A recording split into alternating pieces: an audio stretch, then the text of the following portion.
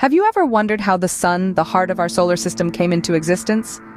Picture, if you will, a vast, swirling cloud of cosmic dust and gas. Roughly 4.6 billion years ago, this celestial nebula began to collapse under its own gravity. As it condensed, it spun faster and faster, forming a flat, spinning disk with a hot, dense core at the center. This core, a protostar, grew hotter and denser over time. Eventually, the pressure and heat at the heart of this protostar ignited a process of nuclear fusion, converting hydrogen into helium and releasing a tremendous amount of energy.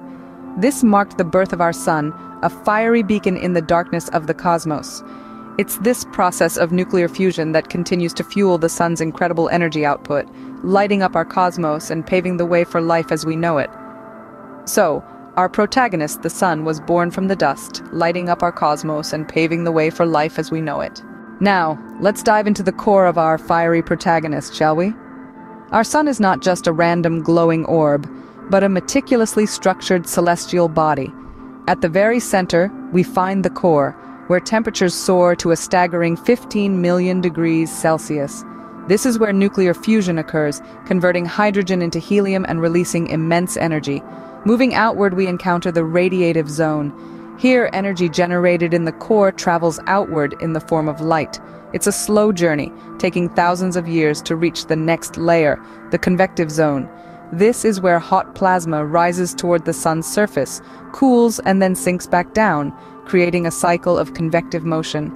We then reach the photosphere, the sun's visible surface. Above this, we find the chromosphere and the corona, the sun's outer layers, which are visible during a solar eclipse. The sun, with its complex anatomy, is not just a glowing ball of fire, but a celestial body with layers, each playing a crucial role in its existence. Ever wondered what makes the sun so, well, sunny and sometimes not so much? Let's take a close look at the sun's temperament. Our sun, being a star, is a celestial body of hot gases, primarily hydrogen and helium. But it's not always calm. The sun has a magnetic field much like Earth, and just as Earth has weather, the sun has its own form of weather, known as space weather. This space weather is marked by solar flares and sunspots. Solar flares are sudden, intense flashes of brightness, while sunspots are dark areas on the sun's surface. Both are signs of intense magnetic activity. But the sun doesn't stop there.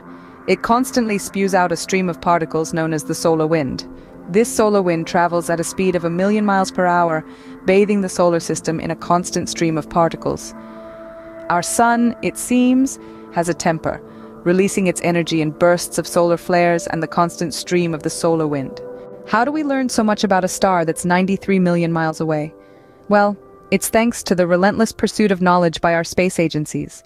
NASA's Solar Dynamics Observatory, or SDO, orbits our planet, constantly facing the sun. It captures high-resolution images of the sun in multiple wavelengths, helping us understand its complex magnetic field and the origins of solar wind. Across the pond, the ESA, in partnership with NASA, launched their Solar Orbiter. This spacecraft is on a unique mission, designed to take the closest ever images of the sun's surface. It's also the first to provide images of the sun's poles, a region we know little about. These missions have given us unprecedented access to our nearest star. They've allowed us to study solar flares, sunspots, and the sun's atmosphere in detail, providing valuable insights into our star's behavior and composition. Thanks to these missions, we've been able to peer into the heart of the sun, uncovering secrets about our solar system's fiery heart. Now that we've journeyed through the sun's past and present, what does the future hold for our celestial protagonist? Let's gaze into the crystal ball of cosmic time. In approximately 5 billion years, our sun will enter its twilight years. It will have exhausted its nuclear fuel, transforming its core into helium. As the helium core contracts, the outer layers of hydrogen will expand, and our sun will swell into a red giant. This phase, while dramatic, is but a brief moment in the sun's life. The red giant will shed its outer layers, leaving behind a hot core. This core, a white dwarf, will shine with a ghostly light, a remnant of its fiery past. Yet even as a white dwarf, the sun will continue to shine for billions of years, slowly cooling and fading until it becomes a dark, cold black dwarf. In the grand cosmic story, our sun's journey is far from over. It continues to burn brightly, a beacon in the vast expanse of the cosmos.